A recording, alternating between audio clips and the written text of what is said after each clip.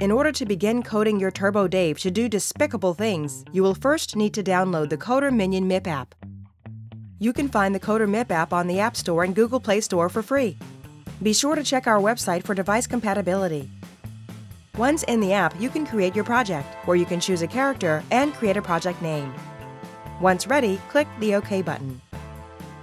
By clicking the menu icon, you can choose from one of the 4 possible event blocks.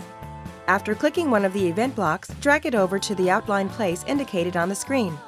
Once an event block has been placed, you can choose from one of the 3 possible categories, such as logic, actions, and motions, each having their own selection of cool features fit for Minion.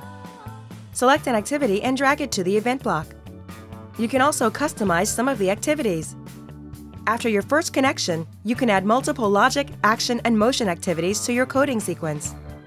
Now, before we press play, we need to connect our Minion. Once you are ready to try the new coded sequence you created, click on the ePlay icon in the bottom right-hand corner of your screen to watch your sequence unfold.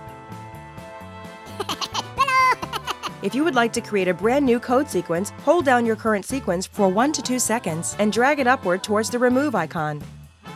To delete a project, swipe left on your project and click delete. Now that you understand some of the basics of coding, we are going to have a little fun and get Turbo Dave to do a personalized dance that we previously coded.